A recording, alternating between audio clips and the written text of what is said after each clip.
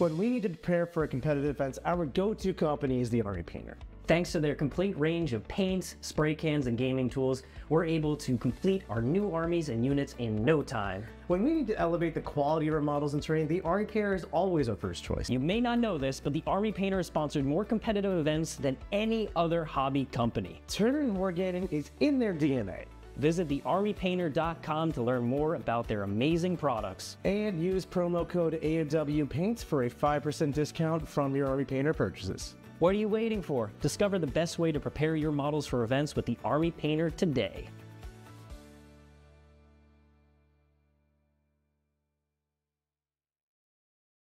What's going on, everybody? Welcome back to The Art of War. We have a super exciting one for you today. It is Fix My List, our weekly Thursday feature in which we go ahead and fix some of the lists from our dedicated War Room members. And if you want to be one of those members, you can check out the warroom.vhx.tv. There's a 3-day free trial. Once you're in our Discord community space, there is, you'll get the War Room tag, you'll get your faction tags, and in the War Room channels is a Fix My List submission thread where you can go ahead and post your list every single week, and we rotate through. We go Chaos, we go Imperium, Space Marines, Xenos. Sometimes when a Codex releases, like Tau last week, we went ahead and did a Tau special. Yep. So this is a weekly feature if you want to get your list fixed. And in addition, if you're hanging out with us, as you like to do, I know this is a lot of people's morning routine nowadays, so if you like that, give us a like, subscribe to the channel, and tell your friends about us. All of that massively helps us grow the YouTube channel. In addition, leave a comment below letting us know which list of the ones that we fixed that you like the most, and which factions you're most excited to see lists fixed for in the future. Absolutely. Absolutely, yeah, this is just a fun time. It's just kind of hanging out and talking Warhammer. Talking Warhammer, and there's a lot of lists in the game. There's a lot of ideas, and some of them are great. And some of them are... Others are interesting. Listen, all lists are created equal, but some of them are far more equal than others. Just saying.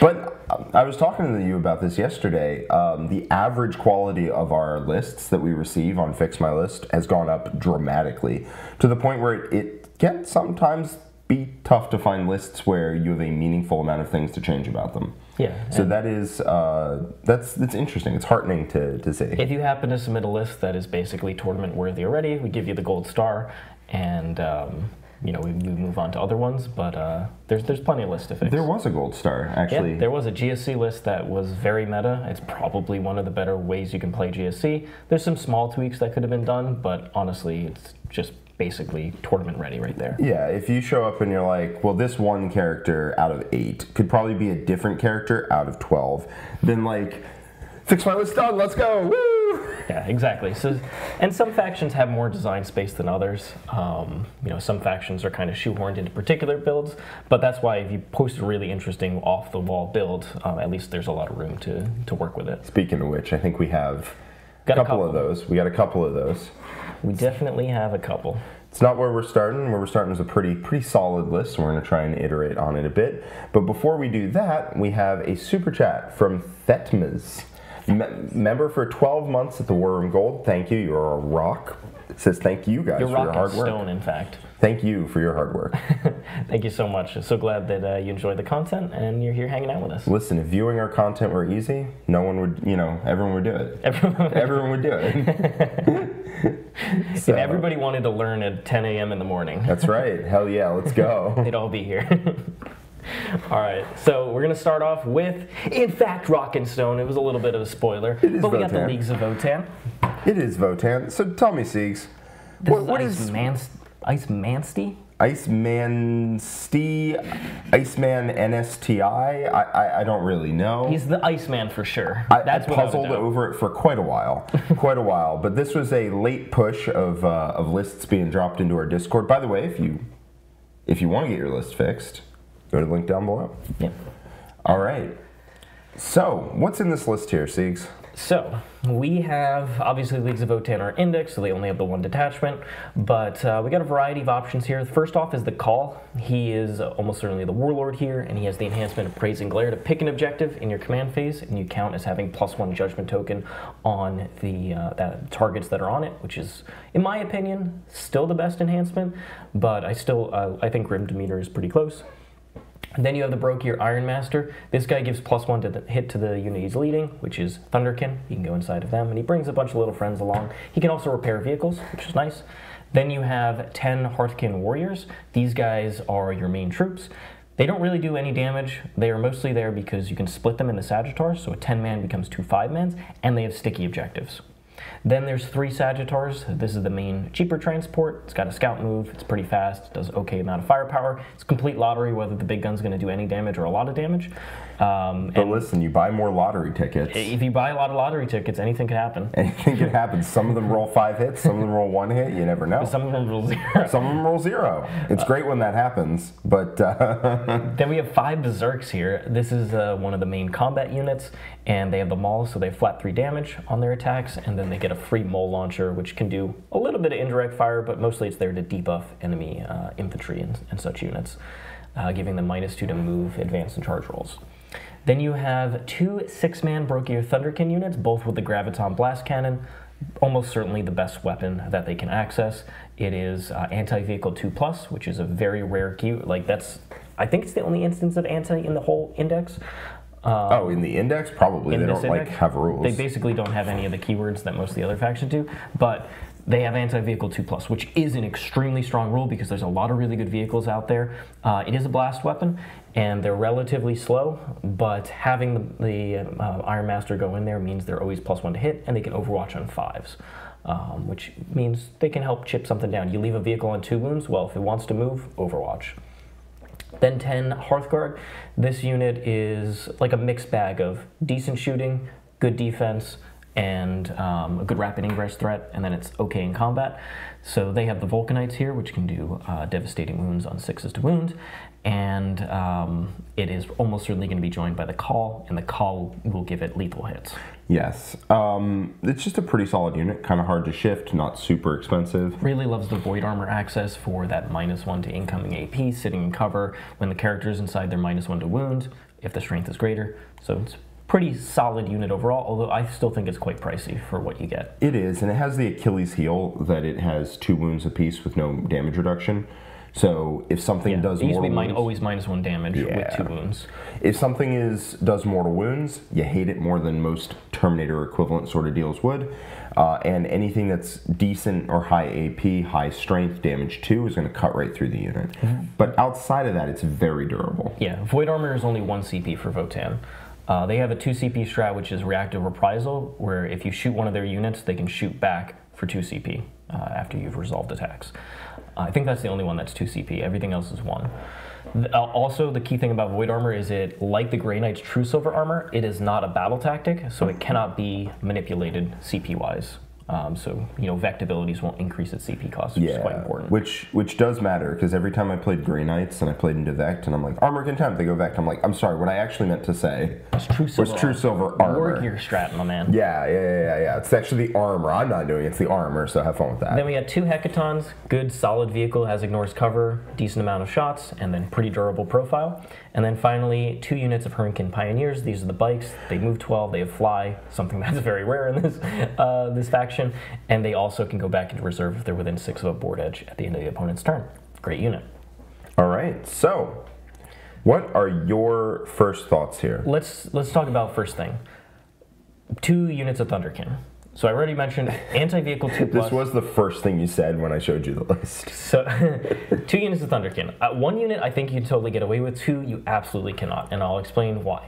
These guys move 5 inches. There's no assault. Do they advance and shoot? There's no way to advance and shoot in this book. There's like 2 assault weapons. I think there's 1 in the Hearthkin Warriors that you can take, and there's 1 on the bikes, I believe. The bike shotguns or assault. So that's the only 2 instances. Any of the good weapons, you're not allowed to advance and shoot with it, unfortunately. So they're very slow off the board, and they don't have deep strike, and there's no way to give it to them, so they can't just rapid ingress into the middle of the table and then move out from a ruin. So they have to come in from the flanks, which is not always the worst thing, but it's also not quite ideal. Now, it's workable, but it's not workable for 2 units, right? Exactly. There's not enough threats near the edge of the board that your opponent's going to give you without screening out, where 2 units of Thunderkin are going to get capitalized on that. Yeah, 1 unit comes in off a flank, does damage. 2 units, well, 1 comes off the flank and does damage, and the other one cheers them on.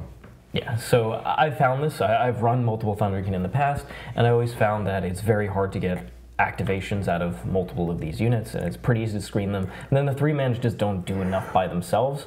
So I think 1 is good. You have the character who goes inside, and what we want to add here is Grim Demeanor, because that will give this unit ignore modifiers.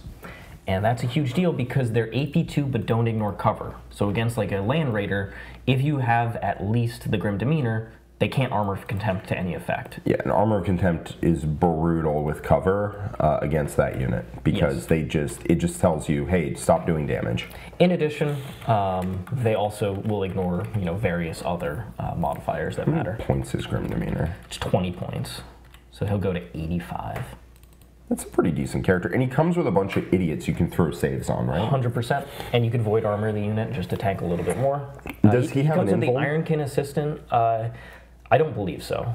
Okay, but he does come with just some doofuses. He comes with an Ironkin Assistant and 3 little ECOGs, and then himself. Yeah, and anytime a las cannon hits the unit, oh, I'm sorry, ECOG, it was your time to die. Good night, sweet ECOG. He gone. It's very helpful. It's like how Grimaldus protects a unit that he's in by having a bunch of little crap guys that can take a save when required. Exactly.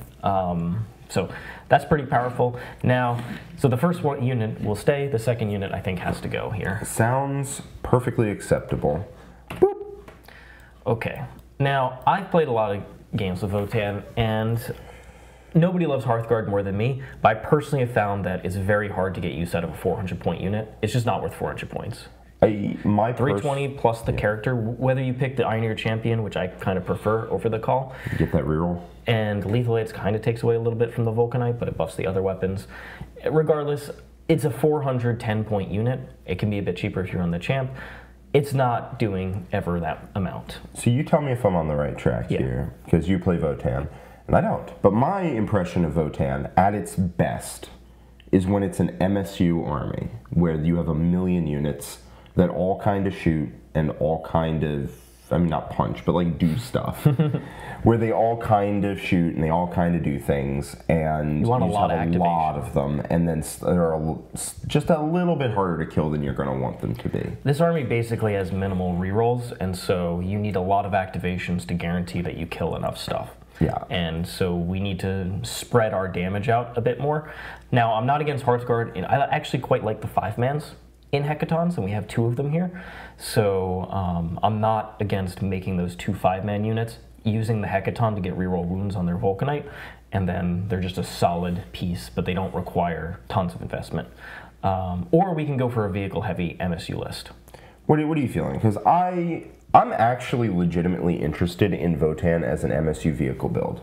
All right, I think that's actually exciting. Let's do the vehicle build. We'll have the 1 Thunderkin unit, but that'll be basically the core of our, that'll be our rapid ingress threat from a flank. To keep people honest. Yeah, or it can advance up the board if we really needed to. But Grim Demeanor to let it ignore mods and actually do damage to a broad variety of things. Like, a Land Raider actually kind of doesn't want to take that. No, it doesn't really want to. I actually played it again a while back against Quinton's Death Guard, and he had a Land Raider in it, and he took too many saves. that is true. All right. So, where's Gaz asking the tough questions? $2 super chat. How do orcs get around -1 damage custodians? And then responds, fight on death. I mean, that just is. That is how you get around -1 damage custodians. You fight on death. You fight on death. Yep. Or if they're strung out, you hit them you base a bunch of models with some trash, like a truck, and then you hit the other end of the unit. Yep. There's ways to do it. There's plenty of Warhammer games where we do it. There's a game, I believe, on YouTube where my orcs take Quentin's Custodies out to the cleaners. Yeah. Yeah. But yes, fight on death gets around any defensive mechanics because it's not the unit fighting. It's a technical thing. Anyway. So. Okay, so 10 Hearthkin Warriors. I still think you take these guys because Sticky Objectives is quite nice for this army, and it becomes 2 cheap units for you. Okay, I'm just deleting the stuff that we're cutting out right now. Yeah, sounds good. Okay, and adding Grim Demeanor to the Iron Master. Mm-hmm. All right, we have 560 points left. Okay, let's go ahead and add a 3rd bike unit because I think those guys are essential. Yeah, the bikes are great. No complaints here. They just shoot a little too hard, move a little too fast, scout a little too much. They're just great. Okay, so we have 3 Sagittars and exactly 3 units that can go inside of them. So if we want to add more Sagittars, we have to add more trash units, basically. We do, yes. Or we can add a 3rd land fort, and we don't have to add any extra trash. Yes, because we have enough to go in the Sagittars. I mean, let's see. We can add 1 more squad of warriors to add 2 more Sagittars, or we could go with 2 more Berserk squads to add 2 more Sagittars. 2 more Berserk squads had 2 more Sagittars. That would be a grand total of 430, which would leave us with an unfortunate 40 points remaining. There's nothing we can do with that. Nothing really to be done there. I mean, that list is pretty decent. The Berserks give us some amount of melee pressure, but Yeah. How much do you think we need the Berserks? It's meta dependent. Against certain armies, they're actually pretty decent because it's 15 flat 3 damage attacks. That'll +1 to hit, +1 to wound, so they'll hit on 3s, wound a lot of things with strength 9 on 2s. So it's a decent counter assault. My thing about Hearthkin Warriors is that they literally are trash. There's no way this unit should be 110 points. Do you think that Quentin would call them trash? Or? He should call them trash. If he called them support or anything else, I would actually get mad because they are the definition of trash. They're a unit that has a bunch of upgrades that pretend to do something, and the unit does literally 0. So I hate running more than one of them, but that's the best way to add multiple Sagittars into a list. Yes, because you split them up and you get... Can you put a 10-man and 2 5-mans? Yep. You don't have to split. Yep, you can just put 5/5, or you could do 5 in a transport, 5 out if your transport's already full. Sounds good. So that's the real conundrum. Berserks are 100% in my mind better than Warriors. I mean, because they actually do something. Yeah, right. But at the same time, we get less Sagittars with them. Yeah, so Berserks have Feel No Pain 5+2 wounds. They're kind of annoying to kill quickly. They have 4 Fight on Death. Yes. What's your instinct here?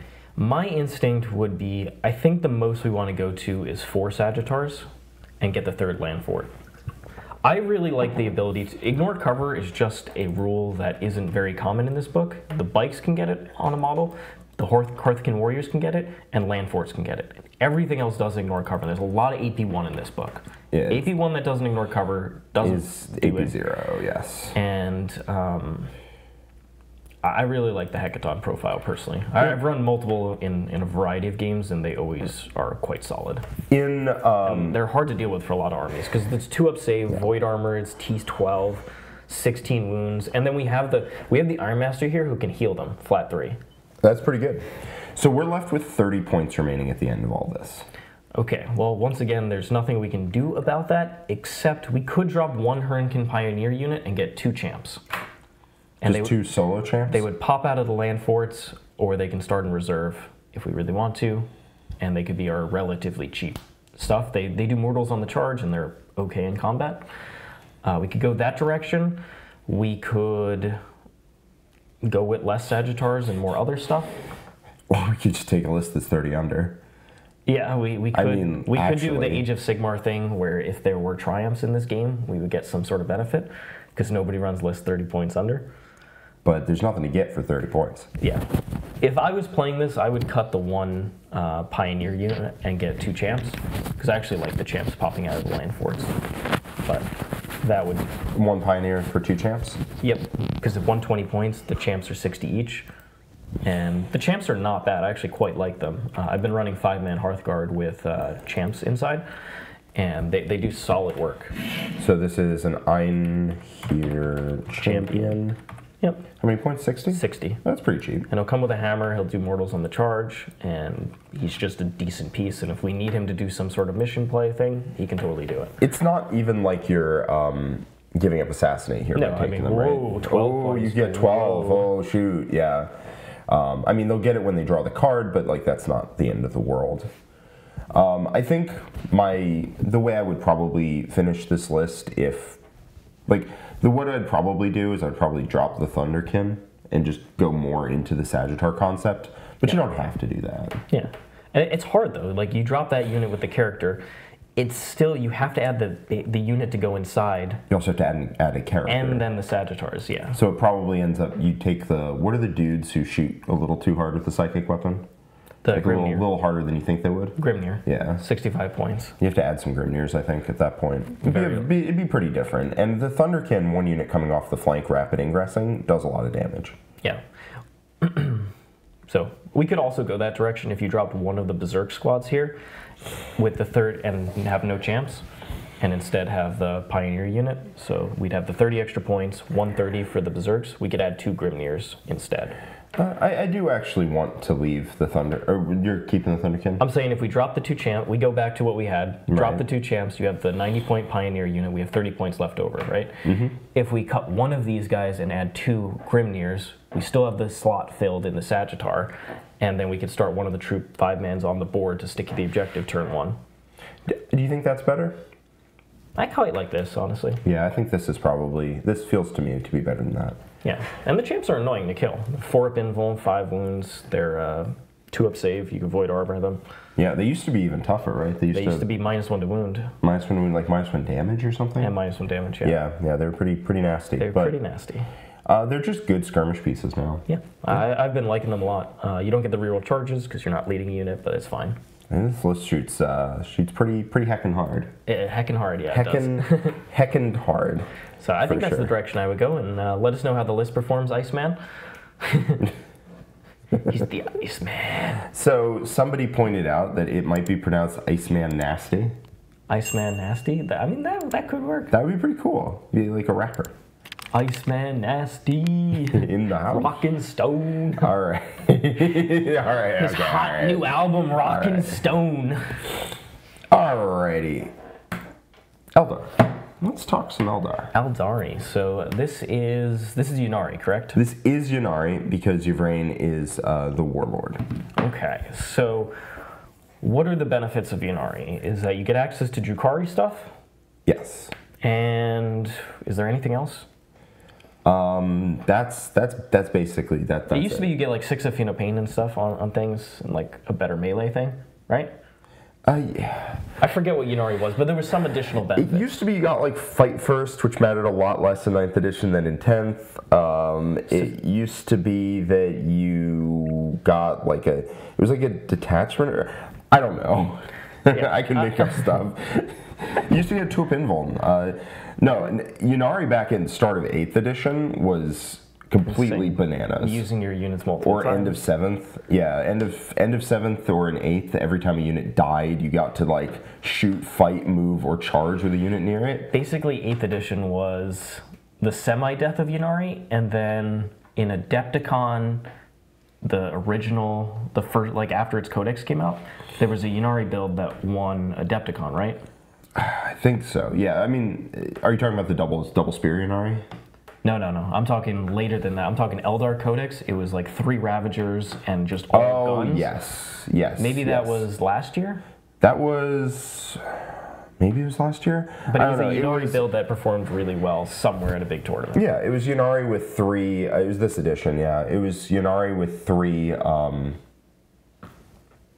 Ravagers. Yep. And so the Ravagers would do a bunch of damage. I believe that was Zach Point. Yep, that was Zach. Yeah. So all right. It's still done decently. Now let's see what we have here. This is Swollen 91, and I'm so sorry. You should get that checked out by a doctor. You don't want to be swollen 91 times. Or with the 91st, whatever. No, you do not want that. Particle. Listen, I've experienced this. You do not want it. The Vizark, okay? I don't know what this guy does, frankly. Well, we're going to find out. He's a Yunari character. He is formerly what? An Incubi?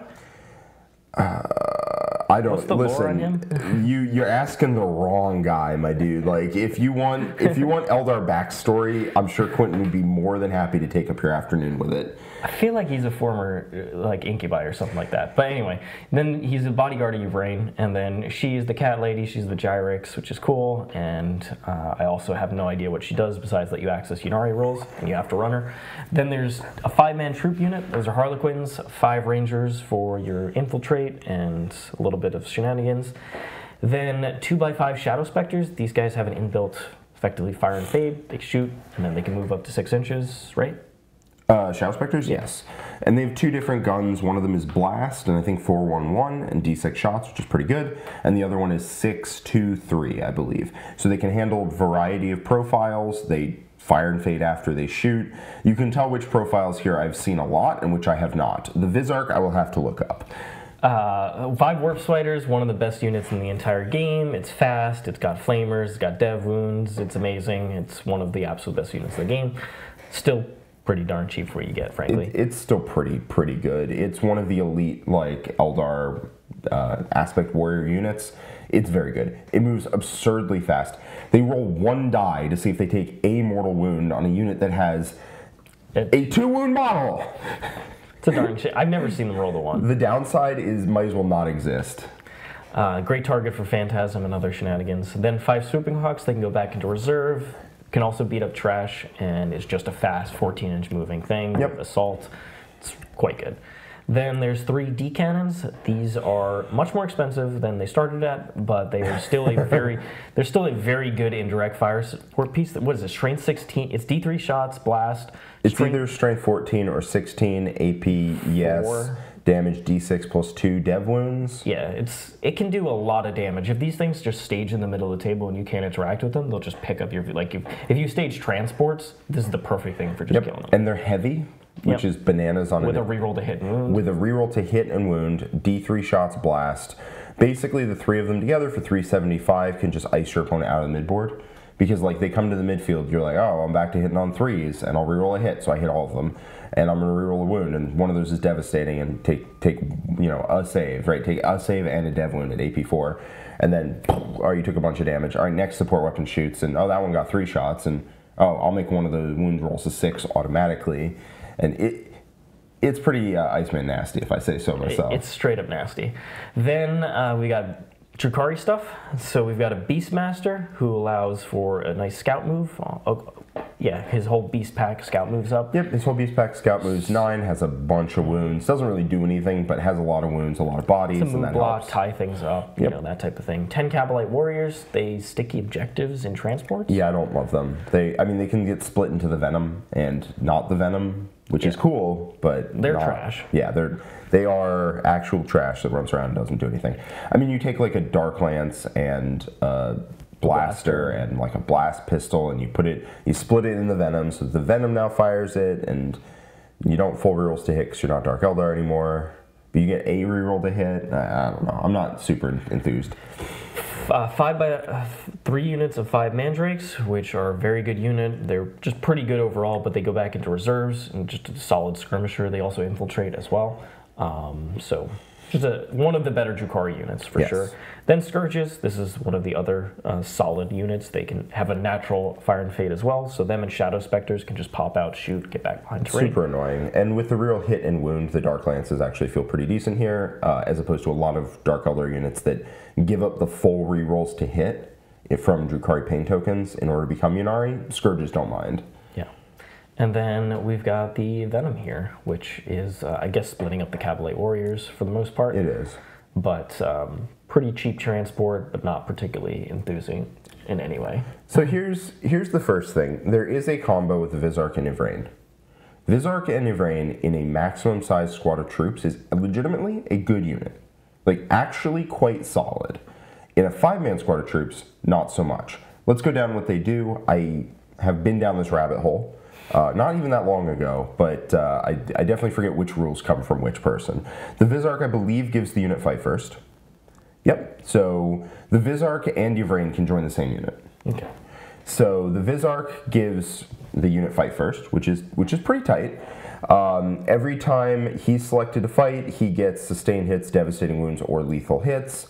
And in melee, he is alright. He's not bad. He's 5 attacks at 5 minus 4 damage 2. Yeah, it's okay. It's pretty good. It's legitimately not that bad. Which units can he join? Well, he can join troops. So you're going to join them to a 12-man squad troops. Okay. So the Vizark and Yvrain both join there. And sustained hits 2 for him is pretty gnarly if he gets the right hit rolls. Like, he can do some real damage, and he fights first. Right? What's the troop data sheet rule that they'll get? So the troop data sheet rule that they get is every time they make a charge move, they get +1 to wound in combat. Yeah. Which is helpful for the Vizark, I'll tell you that. You know, 5 attacks at +1 to wound, no save, sustained 2. It can get a little gnarly, for sure. Their melee leaves something to be desired. Okay, like, I'm not gonna lie to you. But you definitely take a 12-man in this sort of thing, or maybe an 11-man, because the last guy's a little inefficient. and you get them pretty large. Everybody can take a Harlequin special weapon. The sergeant can get a power sword, and then you can get 4 guys. If you contain 11 or more models, you can get 4 guys with neurodisruptors, 4 guys with fusion pistols. So you have 4 fusion pistols, and then everybody is 4 attacks at 411, which is not ideal. +1 to wound helps. It's not super expensive. Everybody has an invuln. Is there a melee strat in Eldari? No. Okay. No, you don't do that. And then, but you do have the fusion pistols and the neurodisruptors and all of that. And then you have your Vrain. Your Vrain gives Feel No Pain 5+ to the unit. Okay. Which is nice, considering they have an invuln. Is the troop master, or not troop master, the lead player still 2 wounds? Let me find out. Because Eldar kept that on their X6. No, okay. No, Harlequin's got to suffer, unfortunately. I have a Harlequin army, not an Eldar army. They're different, I promise. And then also, Vrain restores D3 restored models every command phase on, or her command phase on a 2-up. Okay. So that's not... yeah, they have a 4-up invuln. You can give them -1 to hit. You can stick 1 model out. They have grenades. I believe so, yes. You can throw a grenade. They'll lose some amount of models. You pull them back behind terrain. She's also pretty nasty in combat with +1 to wound. 5 attacks at 432, +1 to wound, dev wounds. So with fights first, her gun, by the way, is ridiculous. Just go ahead and read that. 12-inch range, it's D6 +3, but not blast. Hits on 2, strength 2, AP2, 1 damage. Anti-infantry 2+, dev wounds, psychic. Okay. She's good into infantry for sure. She's very good into infantry. So that whole package, I'm not going to say it's cheap. It's about 300 points. That is an amount. It's an amount, but it is legitimately a pretty decent unit. I think Poland had it on their Eurotrash team. Okay. Let's put it in. Like, I legitimately think it's pretty decent. Let's start with that. I mean, if you're running Yunari, you better run the actual unit that... Yeah, it's like the unit that makes the army decent. Yep. So now we have that. They're just kind of annoying to interface with. They're fast. Real units don't necessarily get to tangle with them, and anything else runs into a billion attacks that are fighting first. Yeah, with +1 wound. Yeah, with +1 to wound on the charge. You can fall back and charge, you res models, you have a Feel No Pain. Yeah, you can fall back, shoot, and charge, right? Yeah. You can be -1 to hit, you have fusion pistols, right? The damage adds up over time. You have your Vrain shooting, you have combat. It's legitimately pretty good. I've been sold on it. It is expensive. We don't talk about that, though. All right, so now what we need to do is we need to cut out the...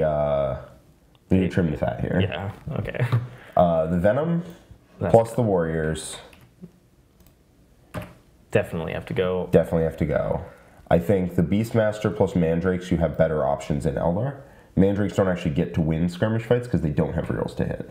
Yeah. So the Scourges, I like the Scourges. I like the Scourges, I like the troops. The rest of this, not so much. There's been an extended conversation in the chat about -1 damage versus Fight on Death. You can't... Fight on Death is not the unit fighting. It is a model fighting.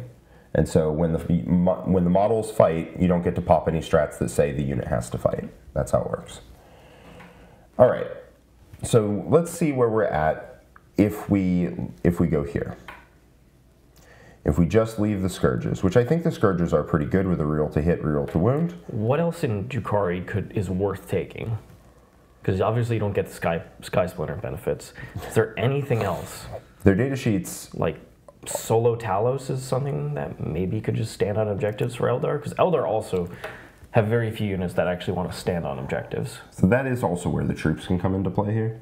Yeah. You put like a guy out and die and get back onto the objective. Yeah, heal back onto it. Heal back on.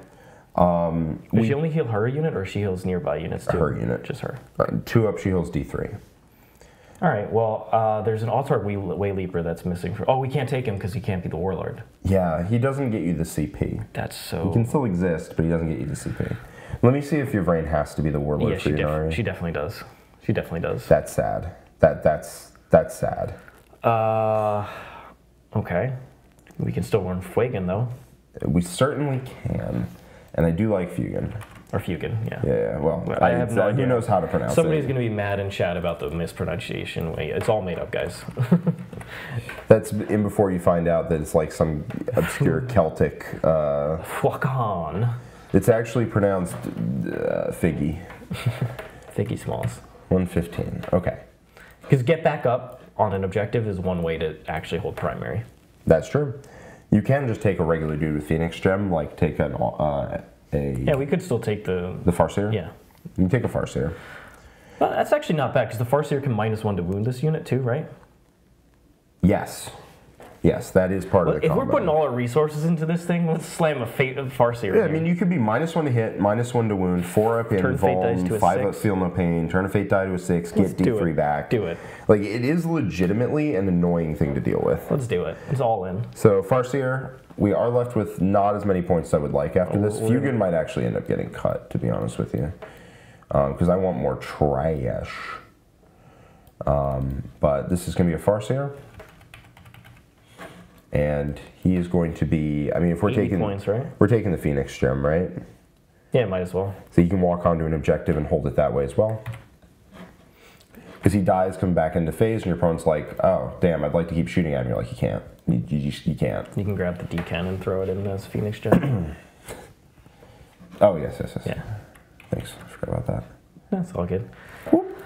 Okay. People are going to be like, hidden leaks of Eldar nerfs. I think D-Cannons are still well worth running. Frankly. I think they are. I mean, we're left with 100 and I'm personally skeptical on the Scourges. I'm trying to be nice here. I know you're being nice, but we're already building around like a 500-point unit at this point, and that's already enough, in my opinion. So Scourges, right? Fire and Fade is a great rule, but when you have a bunch of models that have a poor... Oh, you can't play Phoenix Lords in Inari. That is correct. Okay, well, we save points that way. Hey-ya! What other things can't we run? I think that's it. It's just Phoenix Lords? I think it's just Phoenix Lords, and Yvrain has to be the Warlord. Okay. So Scourges, you get a handful of anti-tank shots if you run the Dark Lances or the Haywire Blasters, whatever you want to run. The problem here is you get a reroll to hit, a reroll to wound. It's still very inconsistent, and there's a lot of minus to hit in the game. I frankly have seen, I've literally stood my armies out in the open against 15 Scourges and not cared a single amount about them. Oh, I think you also can't run Covens, so the Talos and stuff else doesn't work. But yes, they... I frankly don't think they're even that great. Certainly not in Eldar, where there's way better options. Yeah, Eldar... I know we're playing Ynnari, but at the same time, like, let's run the better options, which is, quote-unquote, the Eldar book. Yeah, the Eldar book is just better than the Dark Eldar book. It's just way better. Why wouldn't we run 3 Warwalkers instead of this? Oh my god, you can just get 3 Warwalkers instead of that, and that is probably what we're going to do. I just think... Yeah, no, so the thing is, Sky Splinter Detachment is some brutal, like, broken rules. It's totally fine. In fact, it's more than fine. Yeah, it's like the Skitarii Hunter cohort. Like, awesome rules, awesome great detachment. Rules. Awesome detachment, but like... The data sheets leave a lot to be desired. The units, not ideal. I don't feel bad about cutting the Drukhari because we're running this big unit. Yeah, you still get a cool Ynnari thing, which is the Vizark, Yvrain 12 troops. You give them -1 to hit. I mean... Yeah, the Straka, you can do lightning fast, and they can be -1 to wound from the, whatever, Fortune. Yeah, so -1 to wound, -1 to hit, 4 up in Vuln, 5 up Feel No Pain, Res D3 models. They're legitimately very annoying to get rid of. So how many points do we have left right now? And the answer is quite a few. We have 600 points. Well, we opened space. Oh yeah, those Drukhari units are expensive. Oh, big time. Okay, do we just get the third word? I like how the editing here was just selecting the entire Control Alt Delete.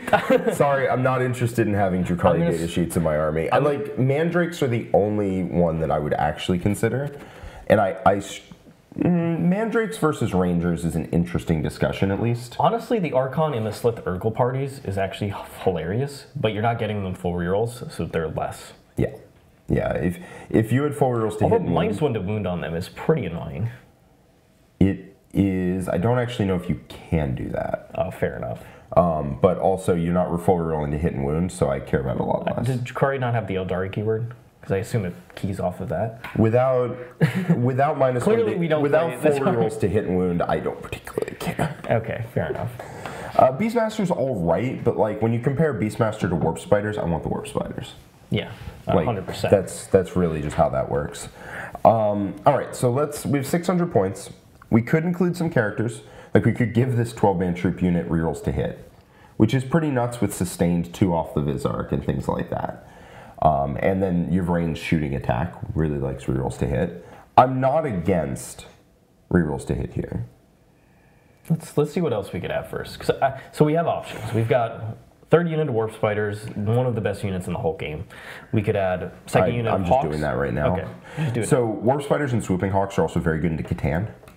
Yep. Which is very relevant here. So 1 unit of Warp Spiders and Swooping Hawks doesn't kill a Catan. But you're so fast that you can just have 20 Warp Spiders / Swooping Hawks gang up on a Catan, throw a grenade, shoot it with all their damage 1 guns that are lethal hits or dev wounds or whatever, and kill it. Like basically every time. And if they move, then the Warp Spider shoots them again. Yeah, like if they live on 1 or 2. a couple of D-cannons to finish it off. Exactly. So this army is actually very good at killing Catan. As long the thing they're bad at is wraiths.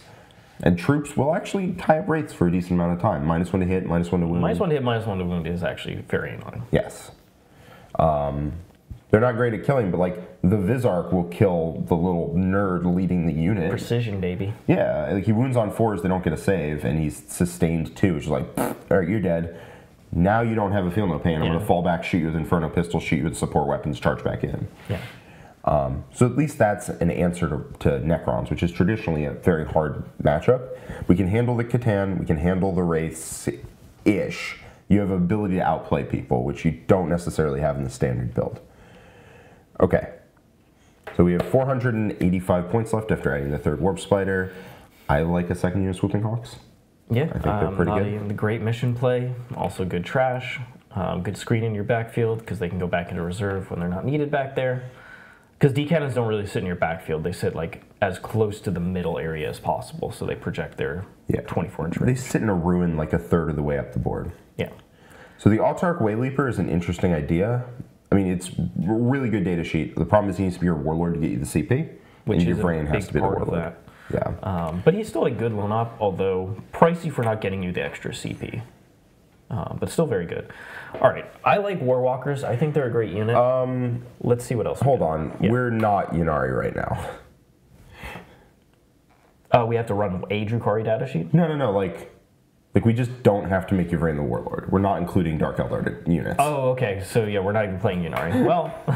I mean, we're playing a really cool, like, troops unit that's super fun, and I would totally run that unit. This person wants to run Drukhari, or Ynnari. All right, let's add Mandrakes. Screw it, right? Like, Rangers become Mandrakes. One unit of Mandrakes. Very easy. My point was we can actually get the Autarch. Yeah, I know. I guess they if they wanted to play Elder, they'd put an Elder list in. Okay. We'll like lean on a little bit. All right, so there we go. I'll just add 3 Mandrakes. We don't need 2 Swooping Hawks then, because they kind of overlap. They kind of do. They both go back into reserve. God, Swooping Hawks are better. All right, let's do that. Hold on, I'm going to scan for it. The Eldari data sheets. So I want some amount of shooting out of this. We have a lot of skirmish. We have a lot of close range shooting. The Shadow Specters are pretty good. Warp Spiders are pretty good. Swooping Hawks are pretty good. Support weapons handle a lot of things, but not necessarily reliably. I really liked the suggestion of 3 Warwalkers that you had. Yeah, I really like Warwalkers. Fire Prisms totally work, but they're more expensive, and I like the MSU aspect that we're going for. So, because we have one expensive area of the board, and then we need a lot of stuff elsewhere. Yeah. They also hold objectives annoyingly well, because that -1 to wound, and the invuln, and fate dice. I trust Quentin. Quentin doesn't love Fire Prisms. I think if you're teching for a meta where you know for a fact your opponents are going to be running Iron Storm and like just a bunch of vehicles, then Fire Prisms can see the light of day. I really think they're good there. But if you're dealing with like an all-comers kind of list, not necessarily. Are Skyweavers or any of the other Harlequin units worth anything? Let's go down the rabbit hole. The answer is no, by the way, but we can get there together. Okay, so it's 95 points for 2, 190 for 4, right? They are toughness 4 with 3 wounds and a 4 pinfall. OC 2 because there's 2 dudes on the bike, I suppose. War gear options. You can have either a shuriken cannon or a haywire cannon, and then you can either have star bolas or a zephyr glaive. What's their data sheet rule? So their data sheet rule is every time they end a normal move, you pick an enemy unit you moved over, not monster and vehicle. Roll a d6 for every model in the unit. On a 4+, they take a mortal wound. No. That is horrible. But maybe their weapons make up for it.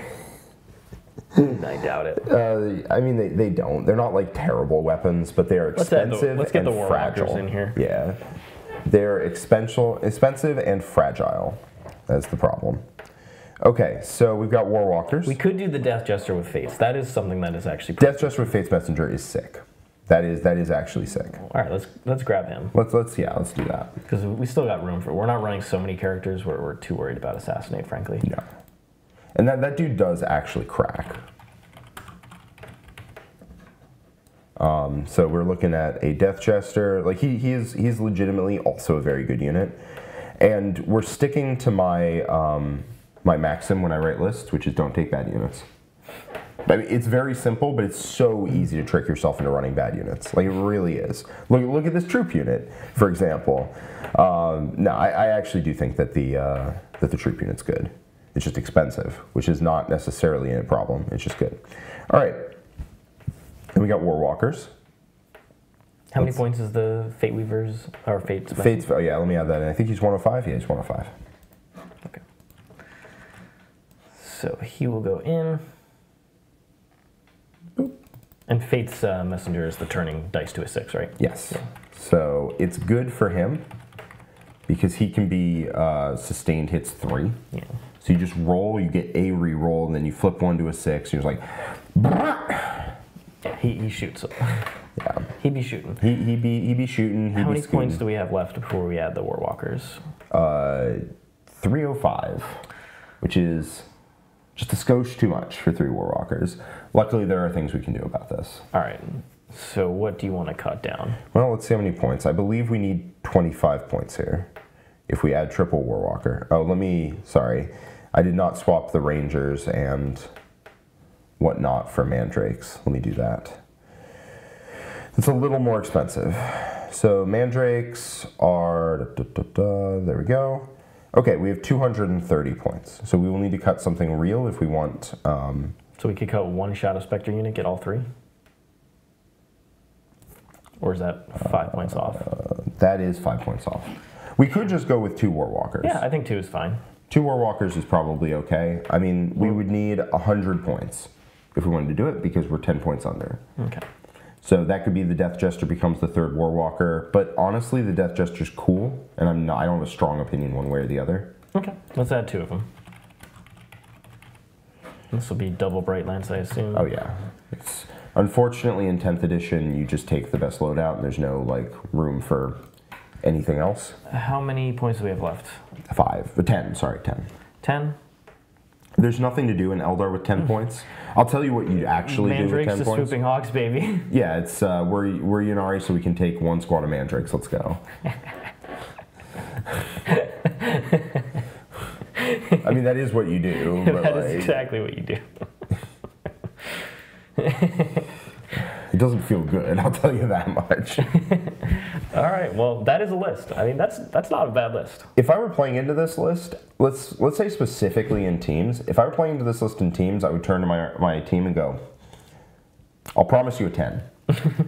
But I'm not promising you anything more than that. Yeah. I played into, at Eurotrash, I played into Team Germany's Eldar player, who naturally is quite good, and I held all the goddamn objectives on the board, and it didn't matter. He got a 9 out of the matchup, because you can take your Warp Spiders, move them 24 into midfield, deploy homers, fire and fade them into my deployment zone, and score 4 on it. Seems good. That's how the order works, unfortunately. So I was begging him to stop scoring secondaries, and he would not. It was also ritual, so he took cleanse, and a trail of objectives ran away from me. Yeah. As he was just like, spawn objective, cleanse 2. Spawn objective, cleanse 2. I was like, oh, stop. But But yeah, I think this is a nice mix of units. It'd be interesting to see how the troop unit performs. Honestly, I'd like to see that on the table. I really would. It's cool. I think it is. I think it's sick. It's $370. Yeah, it's not cheap. Plus the Farseer. But I mean, that's the support that it needs to prosper. So yeah, I mean, what we could do is we could take Phoenix Gem off. Farseer with Phoenix Gem is a way to like hold an objective. You're not really doing that with the Farseer, though. I think you could take the Phoenix Gem off, make Swooping Hawks Shadow Specters. I don't have a strong opinion. It's all small changes. Yep, I don't have a strong opinion there. Swollen, you know, hopefully you enjoy this one. Let us know how it performs. I'd be excited to see how the troop unit does for you. And if you want to run more Drukari, you can. But I think those Eldar data sheets just so good. It's yeah. Once you can take Eldar data sheets, you're gonna have a hard time coming up with reasons not to. I'll be honest. Real talk. What you do is you cut a unit of Swooping Hawks, the Mandrakes. You now don't have your Vrain be the Warlord. You still take her, and you take a the Weight Leaper. You take an Autarch Weight Leaper with Phoenix Gem. That's just what you do. You have points left over. All right. No, the Eldar strat, you do not have to shoot to fire. You don't have to resolve attacks. You just end of your movement, something can move. Yep. Eldar's is just better than yours. I don't know how to explain it. All right. Let's go into the last one. Necrons. Okay, this is Ilza and the Hypercrypt Legion Necrons. So in this list, we've got the Transcendent Catan, who can teleport around. We've got the Catan Shard of the Nightbringer, one, in my opinion, the best of the Catan. 2 Hexmark Destroyers, they're the remaining lone op available in this, and Dimensional Overseer lets you put a 4th unit in Hyperphase. Then we have the Seraptic Heavy Construct, which is the big Titanic Forge-Willed unit that shoots pretty darn hard. 6 Locust Destroyers at 180 points, and 1 Solo Locust Destroyer to be trash. Then 3x3 Locust Heavy Destroyers with the 2 units of Gauss, 1 unit of the Emitic, and then finally 3 Canoptic Scarabs. Okay, so there's a lot going on here. Did they explain anything about the list? Yes, not a ton, but would love to get some feedback on this list from a tournament perspective. Can a Seraptic be run as an alternative to the Monolith, or is it a lost cause GW terrain format? GW makes the Seraptic a lot better. It is so much easier to tap terrain and see through it. I'll tell you, as a person who has played the Lord of Skulls. Yeah, it is much easier to use on Games Workshop terrain. Now, you're playing Hypercrypt, so Hypercrypt's main benefit is that with the 3.1 away strat and Chronomancers plus infantry, you can move block and do a lot of nonsense to your opponent. However, I don't think you're really realistically ever picking the Seraptic up and dropping it 3.1 away in most circumstances, because your opponent with any amount of units in the middle of the table will stop you from going anywhere relevant, and you'll just be better walking up, in my opinion, with how like thick it is and gangly.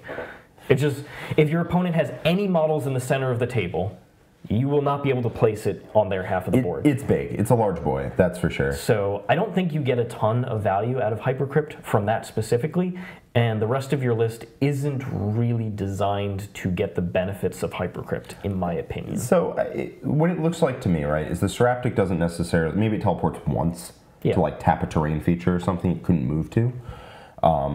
But it seems to me like what's going to teleport here most of the time are going to be destroyers. Now, the downside here is they don't have deep strike, which means that 1 unit gets to teleport 3 inches away every turn. The rest have to come in off board edges. And I will tell you, coming in off board edges on GW terrain ain't all it's cracked up to be. Like, with long range shooting, coming in off a board edge is very predictable to places you can go to see things. I'll just say that. There's long lanes of fire, but there's only like 2 or 3. So when you come in off a board edge, you're like, I can be here and see stuff, or I can be here and see stuff, and your opponent can play around that. Otherwise, you're showing up behind a wall. So there's a couple detachments where you can get benefits for Seraptic. So the best one in this is that you can get the 4-up invuln on it via the strat, and that's basically the only benefit. You can 3.1 away technically, but like I said, does the Seraptic not have an invuln? It has a 5-up. Okay. It's a 3-up save, 5-up invuln. Got it. It's a knight, right? You can give it a 4-up invuln with that strat. So there's a couple other detachments. You can play Awakened Dynasty.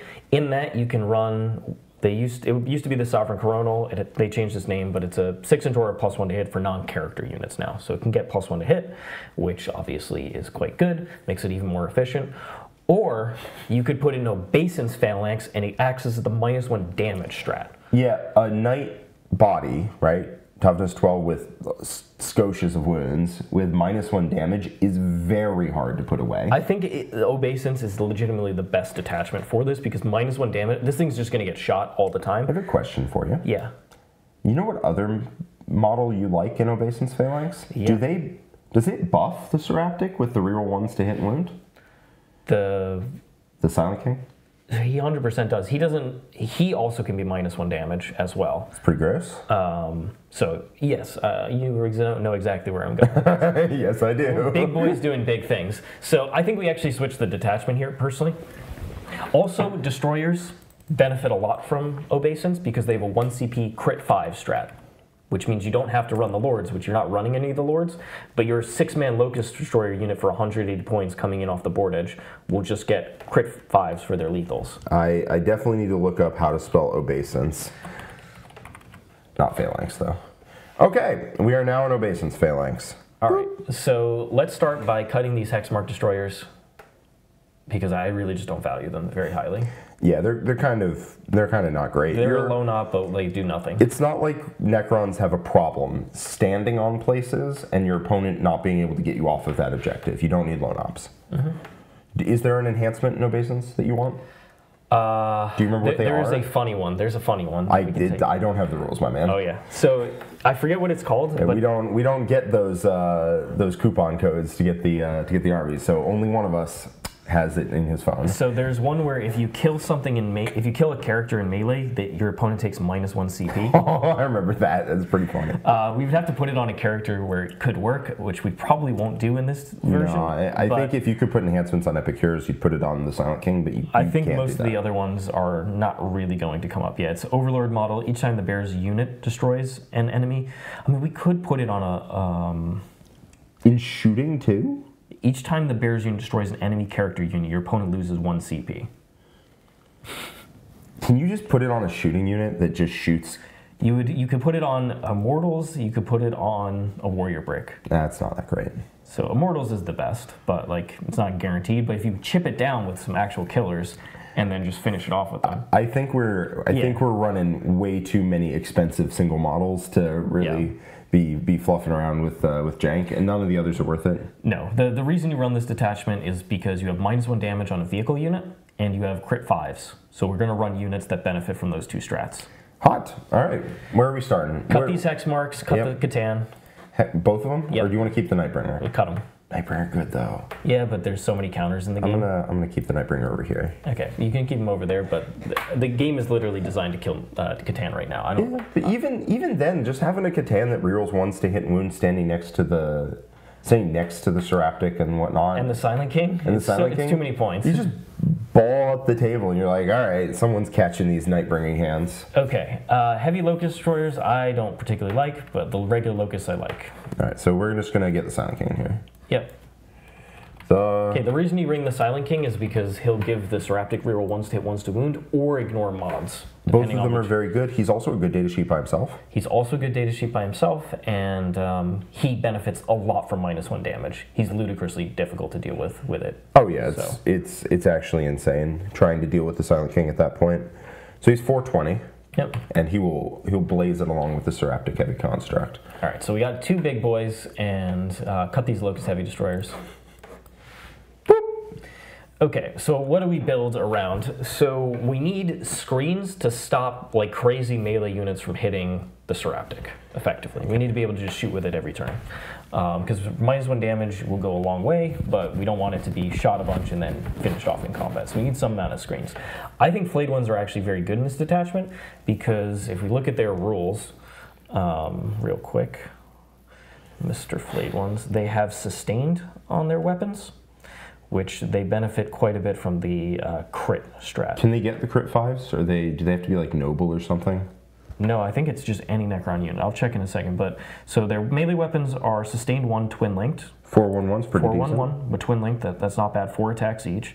They're stealth, they infiltrate, so they are that first layer up. And then if the opponent is below half strength, every successful hit roll, they like obliterate things that are like severely wounded. Yeah.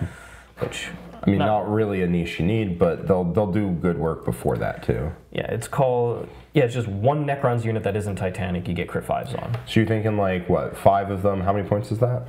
There's 70 points for 5. I think we run... How many are you thinking?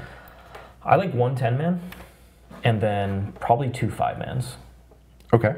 Because they beat up enemy trash quite effectively. Yes, yeah, they're a skirmish winner. Anything that does good damage into other skirmishers, and we need the forward pressure. We need the infiltrate, in my opinion. Just to keep people off of the Seraptic. Yep. Let's get a second unit of Locust Destroyers. I really like these guys coming in from the board edge and just, once again, crit 5s just out of nowhere. Yeah. Boom. And they natively reroll 1s against the closest eligible or full rerolls on enemies on objectives. Okay, seems pretty good. Full rerolls to hit, crit 5s, lethal. It's pretty darn solid. We still have a lot of points to work with here. Yeah, we're going to try and build as much stuff around this archetype as possible. Ganny in the chat here has an interesting idea, which is that Lichguard, which do get buffed by this detachment, are pretty dirt cheap right now. They are dirt cheap. They're like 17 points a model. They have 2 attacks, or 3 on the worst version. I think you take the 3 because you have the invul and you just tie people up in the middle of the board. I understand they don't do what you want Lichguard to do, but they're also 17 points a model.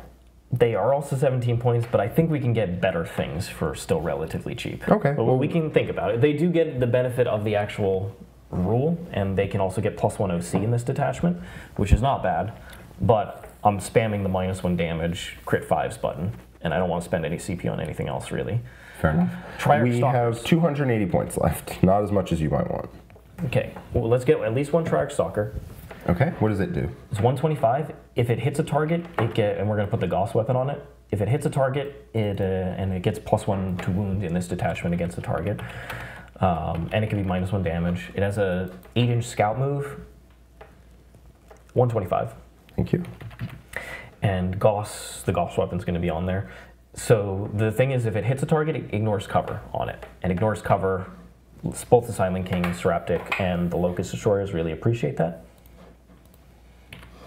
Okay. Okay, and what do we have left? 155 points. 155 points. So what that could be is a second Stalker and a Solo Destroyer. That's probably the direction that we go. Although I don't think we need this many Scarabs either. 2 units of Scarabs is enough to hold your backfield. Fair enough. So if we have no Cryptex, so they're never going to have OC in this detachment. So I honestly prefer Solo Locusts personally. Okay. What we can also do is we can cut 1, and that gets us the points after a second Stalker to get a 10-man flayed one instead of a 5-man, if you want. No, I like having 2 5s, because they can sit in the backfield as well if I really need it. Are we thinking all the Scarabs go, because they can't possibly ever hold an objective? Yeah, they're better screening your backfield, but at the same time, whatever. Cut them. Cut them? Yeah. If we're really playing against that type of army, we can use the 2 5-mans to do that. Okay. I will add in a Solo Locust. Yep. So, boop, and then get rid of the S. It'll be 30. It'll be 30. Yeah, because they can't actually, like, hold objectives, which is kind of annoying. It's the far cry from being OBSEC last edition. Okay, and then a Solo Destroyer. Mm-hmm. So that does free up some amount of points. We have 245 points left on the list currently pictured. Okay, 245. That's an interesting number. So it's almost 90. It is almost. Almost 90. 245 is almost 2 Stalkers. Yeah, there's a variety of things we could add here. You could add a Reanimator. Could add the Reanimator. It is nice healing 2d3 on these guys because we're keeping them alive. Yeah, let's add the Reanimator because it can also sit on our home objective if we really wanted to. And then we have 170 left after that. Okay. Yeah, we do need something to hold our home objective.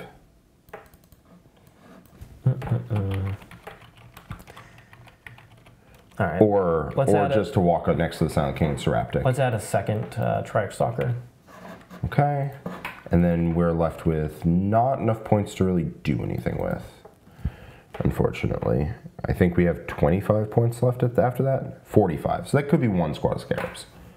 We could do 1 squad of scarabs and have it be a screen and mission type thing, or 45 points. We could upgrade something. It's not really much. Yeah, there's. I mean, upgrade the Locust Destroyer to a unit of Tomb Blades. Could do that. Yeah, I'm not against that. I like that a good amount. Yeah. It's another move block tool that we can use, and it does mission stuff. Yeah, because that's what we need right now. Like, I mean, that's basically just what we need. Is we need a something to do mission. Some amount of things, and then we'll probably put the particle beamers on it, just for a couple extra dev wounds. Cool. So that's something that I would actually think about running for Obeisance Phalanx and supporting the Seraptic here. Yeah, I mean, who doesn't want the Seraptic Heavy Construct, right? The thing shoots, man. I mean, we didn't talk about the profile, but you take this 2 Singularity generators. A Seraptic with reroll 1s is legitimately going to tear people apart. So you get 2 of these weapons, 36-inch range, 2d6 blast, so it's 4d6 from with him. double blast. Hitting on 3s, strength 10, AP 3, and they could ignore cover, thanks to the Triad Stalkers. Flat 4 damage, dev wounds. I mean, that's just nasty. Yeah. That's just completely nasty. Like, that even kills things like Land Raiders just by rolling enough a couple wounds. 6s. Yeah. Yeah, like, you're just dead. Oops. You're like, whoa, 4 6s. Oh. You're gone, yeah. This is an average of, 14 shots? 14 Most shots. of them are going to hit. And then, because 3s reroll 1s, and then you're wounding on 5s reroll 1s. So you're going to hand them, like, 2 to 3 saves, 2 to 3 dev wounds. Yep. Fail a couple, gone. Just bye. And it keeps on rocking and rolling. We have the Reanimator here, so with the -1 damage, the heal back. One of the things we could think about here is if we wanted to go for the full heal package, we would run a Technomancer with probably 3 Wraiths, and he would also be healing the Seraptic D3. I don't hate that. I don't need that, though. Yeah. Like, it would probably take the place of the second Stalker or something. Yeah, that's another option you could run. Yeah, I mean, you could also take a really stupid build that was probably decent for teams. And that build would be Silent King, Seraptic, Reanimator, 18 Wraiths. And then you're left over with like 20 points. I don't know. Not a lot is the point. I mean, you probably have like 200 to 300 there for nonsense. Yeah. And that is just there for teams. And you just tell your opponent, yeah, you can't move. Yeah. Stop moving. I'm not trying to be good into the field. I'm just trying to be good into you. And it will be awesome into certain matchups. And then that version, you would almost certainly run Canoptic Court and just get the benefit on the Wraiths. Yeah. Or you run Obeisance and just make the Seraptic do all the things that you want to do. Either way works. But I legitimately think the -1 damage really is extremely annoying for both Silent King and Seraptic. They take a lot of damage to kill, especially when you heal them back. Silent King -1 damage is just stop trying. I don't know how else to put it, man. Yeah, he's just tough to kill. And then crit 5s is just good on a lot of the units that you can bring. Locust Destroyers, lethal 5s without needing a character, full rerolls to hit. You'll crack through a lot of stuff. And you get some nice reserve pressure, which Necrons typically don't have. I think you have 1 on the board, 1 off the board, and you rapid ingress because they come off the flanks, right? Yeah. Yeah. They come within 6. And the flayed ones are decent for screening. I mean, you could also decide, hey, you just want 3x5, and then take your 70 points and put it somewhere else into other screens, and you can do that too. I like one-time man because like with the crit 5s, all of a sudden they can actually punch up quite a bit with twin linked. Yeah. All right. Well, I think there's actually a lot of options there. Yeah, seriously, that's 40 attacks with sustained 1 crit 5s, and then you'll be rerolling 1s to hit. Yeah, you just motor the Silent King up too. Yeah, exactly, and you're like, boom, just take 1,000 saves. It's like 40 attacks, like 50 hits or some nonsense if you reroll 1s. And then twin linked. It's a little less than that, but like it's a lot. Solid. So. And you can ignore mods, so if your opponent has armor contempt, you're like, no, you don't. Yeah. Well, hopefully you enjoyed this one, Ilza. This should be an interesting list to play. Let us know how you do with it and whether you get it on the table. But I think the Seraptic will benefit a lot from this one. Absolutely. All right, well, thank you so much, everybody, for joining. Hope you enjoyed this Fix My List. Please give us a like, subscribe to the channel, and tell your friends about us. All of that massively helps us, grow the channel. Leave a comment below letting us know what you thought of the different lists and which one you would actually enjoy testing out. And then also, please tell your friends about us and spread the word about Art of War. Absolutely. Now, Fix My List happens every Thursday, so next week there'll be a different, overall super faction. So we switch through Chaos, Imperium, Xenos, Adeptus Astartes, and sometimes when codexes come out, we'll do special ones on those. And if you want to submit your list, check out the War Room, thewarroom.vhx.tv. There's a 3-day free trial. Once you join our community in there, once you have War Room access, you will be able to post in the Fix My List submission channel. Every week you can submit your lists, and we pick 3 of them and we edit them. So good chance that you get picked. Absolutely. Absolutely. Right. Thank you so much, everybody, for all your support. We got all the super chats and everything? Possibly. Actually, let's do that. Let's triple check. Sorry. Aiden Smith says, Grim Demeanor is awesome until you forget it for an entire GT. If you could choose the next unit release for Votann, what would it be? So, definitely don't forget Grim Demeanor. Super good into the meta right now. If I could choose the next unit release for Votann, they desperately need an infiltrating unit. They have a lot of scout moves, and any army that infiltrates can basically block their forward pressure. Yeah. So having an amount of infiltrate isn't guaranteed, but you'll at least threaten to be able to push that back and have your space to pregame move. So I think infiltrating is something Votann desperately needs with how slow the army is overall outside of those scout moves. And then Tatters1717 says, Pure Krieg, can I run Death Riders effectively? You can. I mean, you can play an infantry spam version or transport spam version with a bunch of Death Riders if you want. One of my coaching clients actually played against somebody who had tons of bodies all over the board and all the different horses. And it's a lot. It's like playing Endless Swarm or playing, I guess, the Crew Detachment, where you just have so many bodies on the board. Some armies are built to kill very elite things like Catan, and then you should all of a sudden have, like 200 plus wounds on the table, and they're like, well, chipping through this is not going to be that easy. So you could definitely try that. Yeah. And also, if you're ever teams focused, that sort of list is good there. Because you can just guarantee a points floor. Exactly. Some things. All right. Well, thank you so much, everybody, for your support. Really appreciate and hope you enjoyed hanging out with us. And we will see you all soon for plenty more. Thanks so much. We'll see you next time. Bye-bye.